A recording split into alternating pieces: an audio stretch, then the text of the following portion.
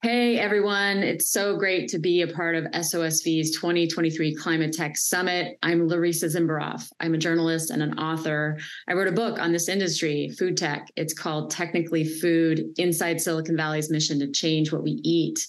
Pick up a copy today. But I'm so excited to be here and moderating this panel around the future of meat.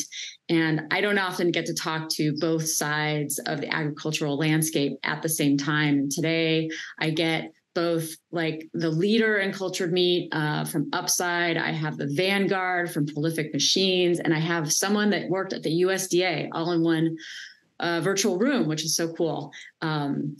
So anyways, we're going to talk about the nitty gritty about what they're doing. And if you're a founder listening to this, stay to the end because you are going to get some great advice, I imagine, from these leaders. So we're going to introduce this panel real quick. Everyone's going to tell me what they're doing right now. Eric, you should start because you're sort of the hero right now in cultivated meat. Well, thanks, Larissa. Eric Schulze at Upside Foods. I run our regulatory and government affairs shop, and we were the first cultivated meat company in 2015. Then Memphis Meat, now Upside Foods, and it's been a wild ride so far. I can't complain.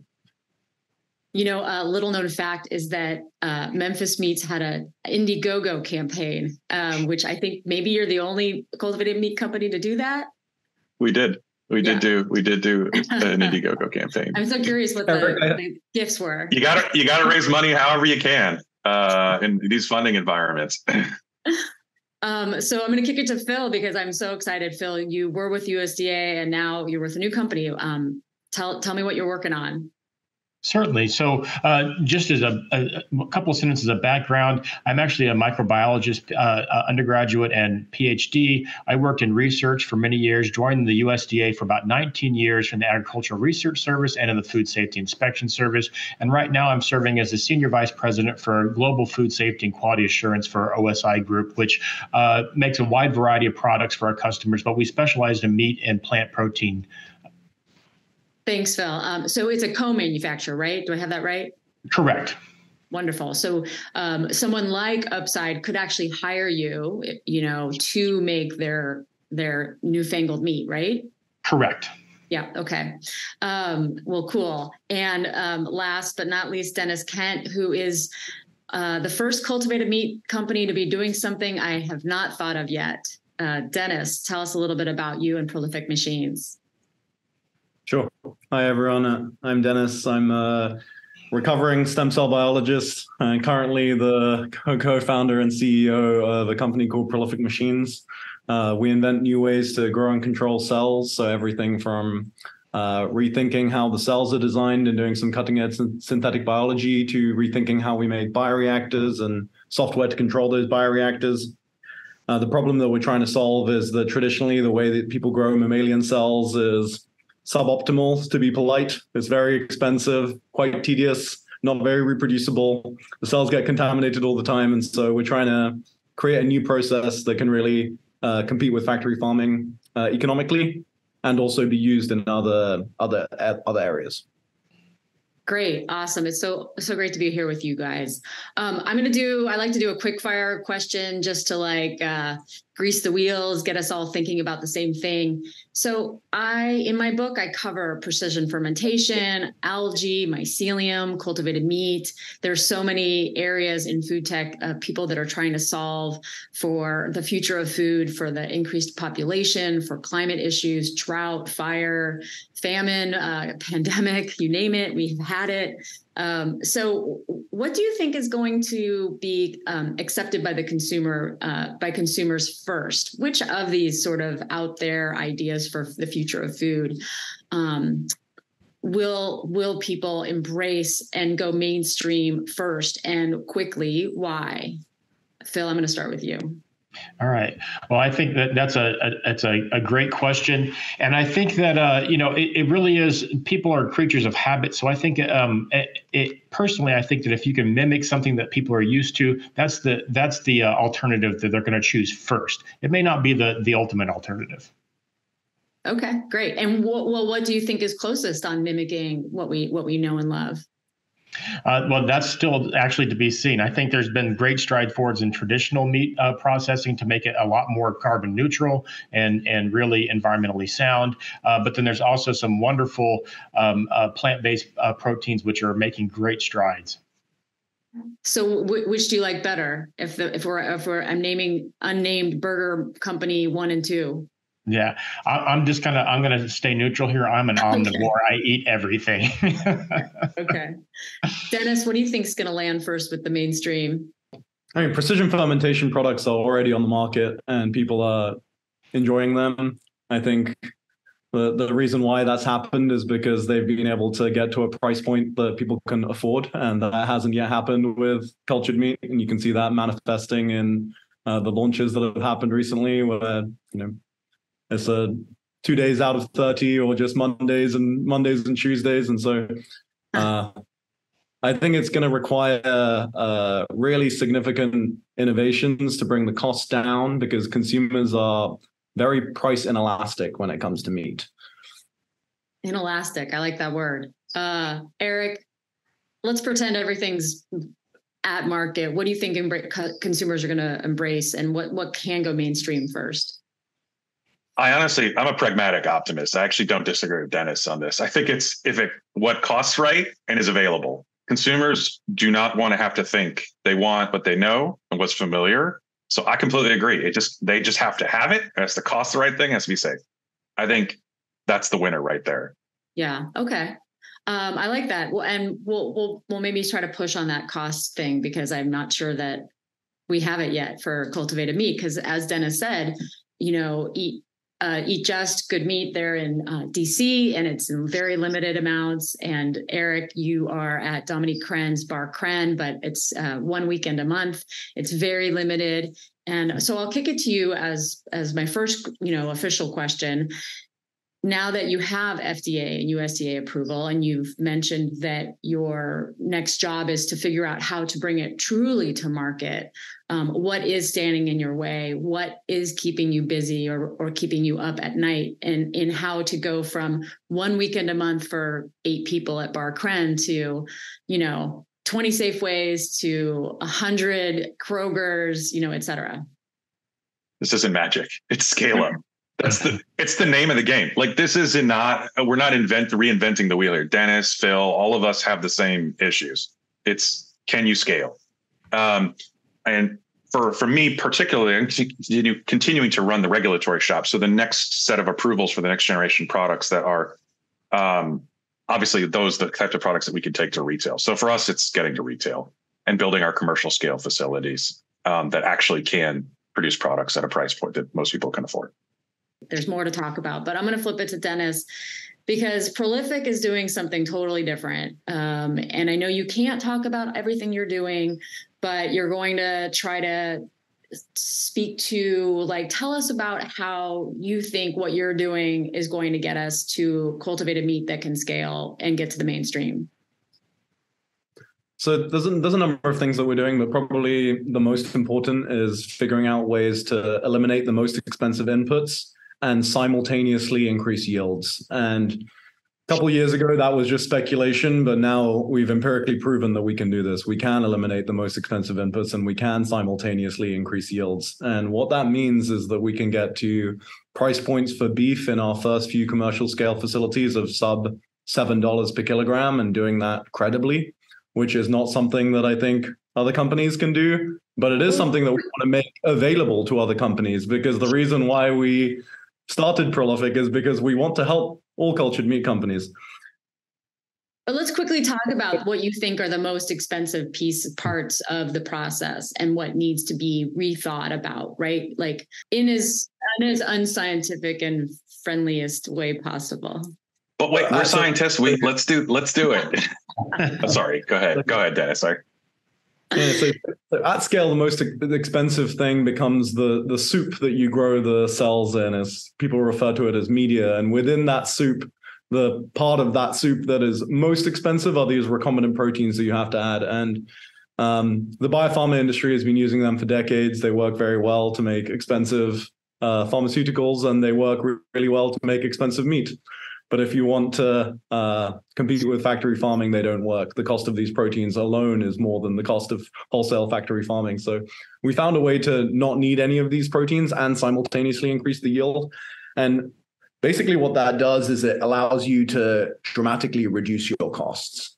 And reducing the costs is going to be essential, not just to get to market at a price point that people will buy, but also to sustain a business long term. I think most people don't really understand that the most important thing with cultured meat is going to be how much operating profit can your company create. Because when you project into the future, like multiple decades, you realize I do this frequently. You realize how much debt is going to be required in order to build out these facilities. We're talking about billions of dollars worth of debt that will be required, and you'll have to service that debt.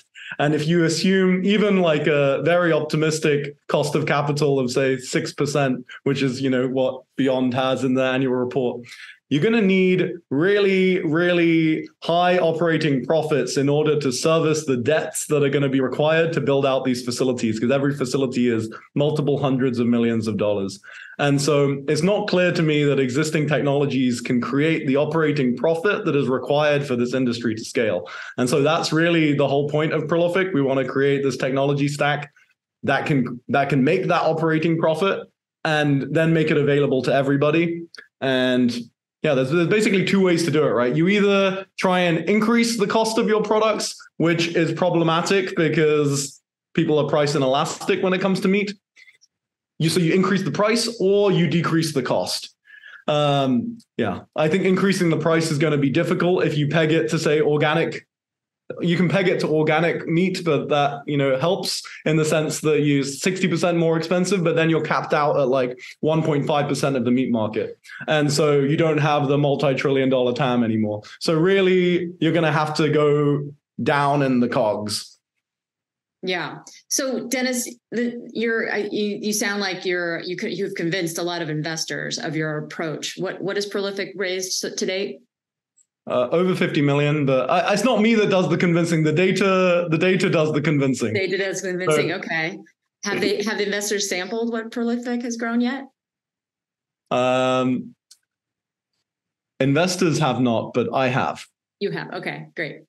It's important to note that in my view, with cultured meat, the important question is not can you make it? People like Eric and Upside have already proven that you can make it, and they've already proven that it tastes good. Like, those are not the questions that are outstanding in my view. The question that's outstanding is, can you build a cultured meat business with the operating profit that's going to be required to raise the billions of dollars in debt that are going to be required to transform animal agriculture?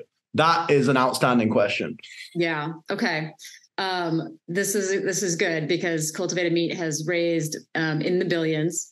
And it's going to need more, as you said. Ezra Klein called it, saying that we needed a moonshot and we need government support so that we can find the money to support this project. I'm curious about the soup, though, because I've been following this industry for so long, and this, like, the media, the growth factors, the nutrients, like how we grow the meat is crucial. And Upside, Eric, tell me, where are you with a plant-based soup, and where are you with either genetically engineering cells so that you can give them, they'll require less? Like, where are you with that scale-up problem that Deniz has mentioned? Yeah, I think Deniz is completely accurate. Like, from a scientific standpoint, there's no real debate there. I think that the sort of fundamental base reality we agree on. And the idea that for us, again, that's not, we've said this before, the cell culture, the feed or the media is between 80 and 85% of the per pound cost. That's, again, completely, and again, growth factors, completely exorbitantly expensive, generally speaking. And completely agree. For us, the commercial facility, again, the whole goal is to have retail products to compete on with conventional products in terms of pricing. That's the goal for this commercial scale process. One way to do that, of course, is actually, there's only one way to do this. It's lower your COGS. It's increase your purchasing and negotiating power. The one thing that Deniz didn't touch on, but I think we'd agree with, and Phil would definitely agree with, is the role of public policy and also creating this fair and level playing field. For example, right now, I do not, as a cultivated meat producer, have access to public funds that could allow me to put steel in the ground. And Deniz is right. Investors do not want to give a lot of money to put steel in the ground. It's extremely expensive. It's a debt-laden exercise. And that's why I think a lot of, like, for example, conventional meat has a huge advantage where they've already invested this money and have these facilities that are up and running. We have to build them. So getting access to federal loan and grant programs is super important to offloading the risk from the investors to the government and us in having skin in the game. And that's what we're doing in terms of building the federal and public infrastructure to get funding to put steel in the ground. And that's incredibly important. I don't know, Deniz, if you disagree with that or not, but I think it's biological and it's sociological, and you can't ignore those when you're scaling up, from my perspective. So we're working on both, Larissa. Yeah. Okay. That's great. So we only have 2 more minutes to talk, and there's so much to do. I want to ask Phil, what role do large conventional producers, conventional meat have in the future of what the American consumer eats? Yeah, so I think some of the pieces have already been touched on by Deniz and Eric already, but I think the traditional meat companies, they already have the steel in the ground. They already are making an affordable product for the consumers. There's going to be a role that continues to be played. There's a lot of folks out there with a lot of different priorities. Some people really want a connection to the animal. Some people are going to will really want to know that their food came from an animal that was on a farm at some point, and the traditional meat companies can supply that.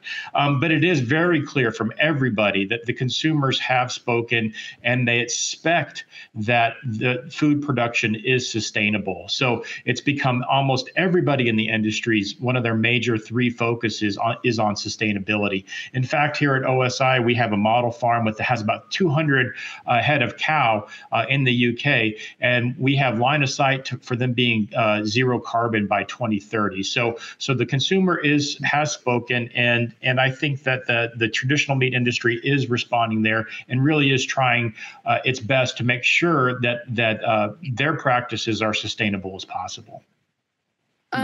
Why, that's 2030, 6.5 years away. Why is it going to take so long to get these only 200 cows to zero carbon? Well, first of all, I think that it's an amazing feat, but even by 2030. But it does, once again, as everyone said, it does take capital. So there's a couple of pieces of technology that, number one, need to be perfected, and number two, need to be implemented out there. Our job really is to work with, not only academics but also on-farm practitioners to see something that is practical and implementable and makes sense out there. And so it is a longer process, and it's trial and error out there for actually making it happen in the field. It seems like there are some gaps in what the industry needs, like just the meat industry and on the technology side. So maybe from each of you, what do you wish someone was working on that we don't have today, or isn't like as high level as what you want? Like, Deniz, what's missing that you can't get or you have to make yourself? That's an excellent question. So Prolific's really focusing on the most expensive cost driver, which is the recombinant proteins, eliminating those and improving the yields. After that, the second biggest cost driver is CapEx. The largest driver of that CapEx is sterility requirements. So eliminating steam is the low-hanging fruit. A lot of companies are working on it. After that, you end up with amino acids being the next most expensive thing. A lot of people are working on plant hydrolysates instead of using purified amino acids. I think that's an excellent idea. I think more innovations in hydrolyzing enzymes would be excellent. You look at some amino acids like glycine are already extraordinarily cheap at like $1,600 per metric ton. It's because it can be produced thermochemically, but other amino acids can't. So more innovation on, let's say, producing other amino acids thermochemically, better hydrolyzing enzymes, that would be excellent news for all cultured meat companies, and I think will happen. That's great. Maybe that's something I feel like New Harvest could support academically. I feel like maybe in academia, I know you left it, many of you left it behind, but getting more work there would be pretty interesting. Eric, what do you wish someone was working on to support the cultivated meat industry and from a technology standpoint? 1 million data points on people eating cultivated meat. I think I need a proof point globally. And the second thing I need, international harmonization and regulatory policies. Phil will tell you, we both worked in the federal government. one of the things that's going to make this roadblocks the U.S. cannot prevent is how other countries restrict or provide access to these products. So I need data points and do people like these products? And then we can start tuning. Deniz and myself can be working on that aspect. And then also, I completely agree with Deniz, by the way, in terms of just the COGS, and the scientific realities. That's all completely rational. But also that I just need to know, can I sell these elsewhere? So when people leave Bar Kren after their meal, do they get a very lengthy questionnaire? Fill out? Not to my knowledge. So all right, well, you're missing out then. I think we do ask them questions, but again, that's nobody wants to have an exit poll as they come out from their meal. So it could be on a tablet. It could be on a tablet. Eric, you're very charming. I wouldn't mind if you came to heckle me. Like it should be you. One week in a month, it's no big deal. I'll talk to Amy about giving you a little more money so that you can do that one weekend when you're here. Phil, from a safety standpoint, what does traditional meat and cultivated meat need that isn't really being addressed by the startup community right now? Yeah, I think so. From a sustainability, I'll get to the safety in a second, but the sustainability, it's interestingly enough, it's the same idea here. Is a lot about sustainability is going to be feed for the animals. I mean, they're digesters themselves, but the question is what kind of inputs are best to really maximize that conversion of feed to product that is edible for people and desirable for people. So I think that it's interesting that whether you're cultivated or you're a traditional meat provider, you're having the same questions that we need to really kind of tackle out there. From a safety point of view, I think it's kind of a paradigm shift from an organic model which has shared microflora and issues back and forth between humans and the animals, and you've taken that out. But then there is I won't even necessarily, there's an unknown hazard with cultured meat. And not to say that there is any particular hazard, but we really just need to know and continue to do our studies to make sure that there aren't hazards that are kind of hidden in the process somewhere out there. I think the companies that I've worked with and I've seen their information for, and then they've convinced both FDA and USDA that they have done a really great job of hazard analysis up to this point. But it really is going to be a job of kind of making sure that the consumers understand the level of safety. And that goes also to Eric's point about the international community here. I think there is a drive in the international community for these sorts of products throughout the developed nations out there, whether that's Israel, Europe, Japan, Asia. I think that there are people that are working for it, especially in countries that have food security issues going on. Places like Israel with no arable land, places like islands which have no room to grow livestock. How do you provide an affordable meat source? So I think there is a desire for these things to happen throughout the world, but I think that it's just going to really take a lot of information and a lot of just being transparent and open with the consumer about the level of testing we've done and the safety of the products. Okay, so this is good because it leads into my next question, which is, our food is becoming more complex. How can consumers be sure of what they're eating? And now we're talking about, like other countries sending cultivated meat here. And as Eric pointed out, regulatory is different country to country. Sometimes I think the EU is great because they're really much stricter. So I appreciate what they do than I think the US is. So how, to everybody, each one of you, and we'll start with Deniz because you're sort of the earliest stage company, right, before your meat gets to the market. But how do we understand what we're eating? It's not a QR code that I then read a 300-page document. How do I figure this out? And, we can't just say people don't care. It's an excellent question and one that I think about a lot. I can't speak for other cultured meat companies, but what we're going to do at Prolific is we're going to publish all of the safety and nutritional data that we have on our meat in peer-reviewed papers that are, independently validated by experts. I would really encourage other cultured meat companies to do the same. I think just cultured meat companies going out and saying our meat is safe is not going to be sufficient. I think it's going to have to be independently validated, and that I'm personally very much on board with that. That's If great. we have nothing to hide, then we should make it independently validated and peer reviewed. Okay, wonderful. Eric? I mean, we had the federal government. To me, that's the independent valve. I had two agencies look at this, and it's public. You can send your meat, you said to me, you can send it to Europe. Like, how are like they may not know you as well as I know you, but like how do other countries like understand? I do know that the US has a very good reputation. Like, what if Chinese cultivated meat was coming here? Like, how do we know anything? And this isn't like a China thing. I understand. That's like me not knowing regulatory agencies in other countries. I mean, that's why we have the U.S. Department of Agriculture and Department of Commerce and all these trade alliances. And then, for example, like USDA has a whole lab that all they do is analyze meat samples that come in to verify that they are, in fact, what they say they are. Even our products have to go through that. So I think, to me, it's interesting because the system already exists. The question is, and I think it's a fair debate, whether it's sufficient or adequate or not. And I think that's totally fair. That's a fair debate. And I think that it's sufficient and adequate. And then you can add to that with independent audits of your products. Okay. Phil? Yeah, so I think one of the key pieces to USDA Food Safety Inspection Service is that all labels with claims must be approved by the agency prior to them going into market. It's a little bit different. It's kind of unique almost in almost every other regulatory market. It's basic that they will rely on someone complaining about a claim and then going back and looking at it. But USDA you have to positively demonstrate that there's a body of data that is surrounding those claims. So I really think that clear and accurate labels are really important.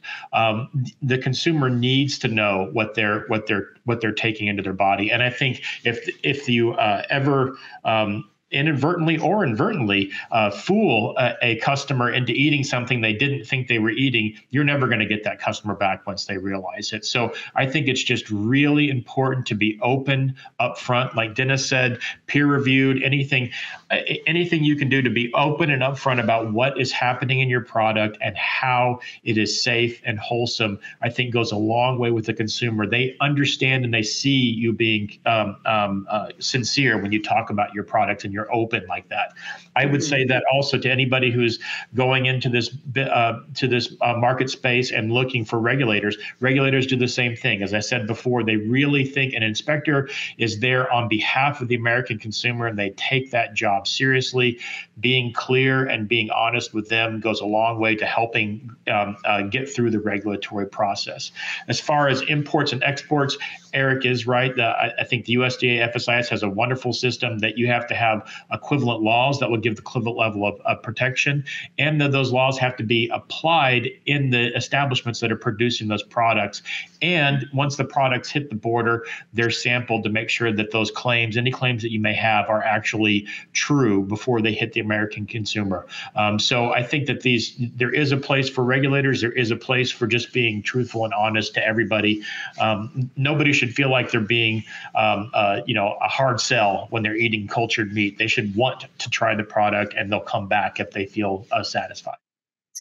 Yeah, I mean, Eric's right. I mean, our regulatory system works. We have the framework. It's we just have to hope it's all like, happening so that when we do start seeing more cultured meat coming to market, that nothing goes wrong, because that's where it'll be a problem. But okay, so we got to wrap up, which is just unfortunate because I could ask questions for a long time.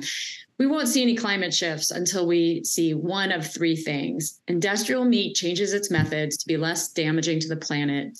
Cultivated meat becomes available and consumers accept it, or we eat less meat. So my last question, which of these will happen first? Sure. I think they're all happening right now, and I think that's going to be concurrent. I think that they're making leaps and bounds in all three of those spaces. I think people are eating less meat. I think traditional meat processes are getting more and more attuned to making sure that they're not destructive to the environment. And I think cultured meat is going to have a prominent place in the future there as the cost comes down and as this product becomes more and more available, especially in areas where where there's food security issues. I think that all three of them are going to play a vital role in making sure that we have a sustainable protein source for the future. Okay. I agree on 2 out of 3. I think I don't think people are going to be eating less meat. In fact, the demand curves tell the opposite story, that the demand for meat is going to be doubling between now and 2050. And I eat a shit ton of meat, even though I know exactly how bad it is and I feel terrible about it, but I can't stop myself. And a lot of people feel the same way. Eric loves barbecue, and we're gonna have a barbecue session at some point. I am completely motivated to solve this because I want to absolve myself of my own personal guilt, and I think a lot of people feel this way. I'm not going to stop eating meat.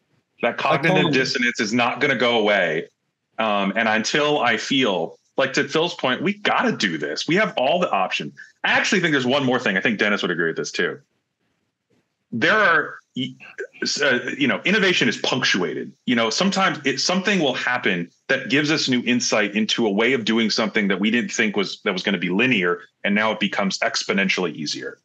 We don't know. That's, of course, the unknown. We don't know how that innovation will happen. I couldn't tell you what it is, but those are the things you can't necessarily predict that go, oh, this is now possible for real. We can really draw down on some climate change or carbon capture technology or whatever. Maybe the cow becomes carbon negative, but I don't want to dismiss the future state that we cannot predict yet. And that's why we're all here. That's why all three of us are here. Phil was demonstrable for the policy. We had to start it, try our best. Deniz is going to build on it and make it 1,000,000 times better. Would a carbon negative cow absolve you of your guilt? Probably. It would really help. It absolves me of at least one bucket of guilt, Well, if anyone that's watching this knows of a carbon negative barbecue that we can all meet up at, let us know in the chat when this goes live. I'd love to know. Thanks so much for your time, Eric, Deniz. Good luck with your business, with your company. Phil, with your new adventure. Eric, I look forward to seeing cultivated meat from Upside at more locations soon. Thank you. Thanks, guys. Bye, everyone. Bye.